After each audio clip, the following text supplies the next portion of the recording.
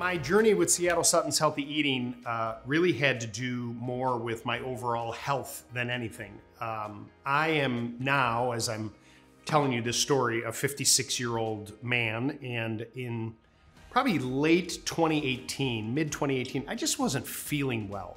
I'd been struggling with mild hypertension, taking some medicine prescribed by my cardiologist, which was fine. I never really liked that I had to take that medicine, and I would try my best to, limit what I ate. And, I ate what I thought was pretty healthy, but I had reached a point where I was just a heck of a lot heavier than I had ever been in my life. And I think that for anyone, especially as you get older, you realize that it's very difficult to lose weight as we age. It just is.